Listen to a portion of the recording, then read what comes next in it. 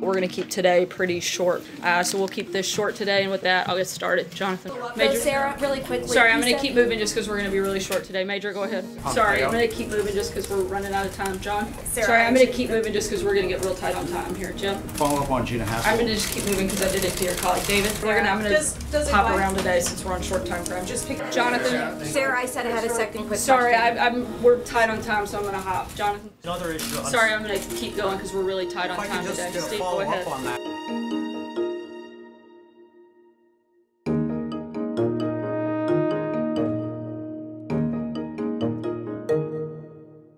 We're going to have to keep it quick and short today. I'm just going to keep going because we're running light on time. Sorry, Peter, I've got tight time. I'm going to keep moving. I think we should. Sorry, I'm going to do one question at a time today because we got short on time. John, go ahead. Kristen.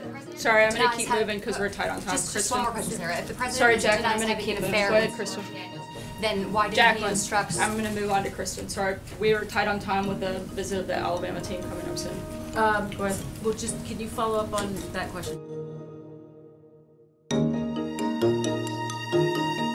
I think by my mere presence of standing up here and taking your questions unvetted is a pretty good example of freedom of the press, and I think it's ridiculous to suggest otherwise. John?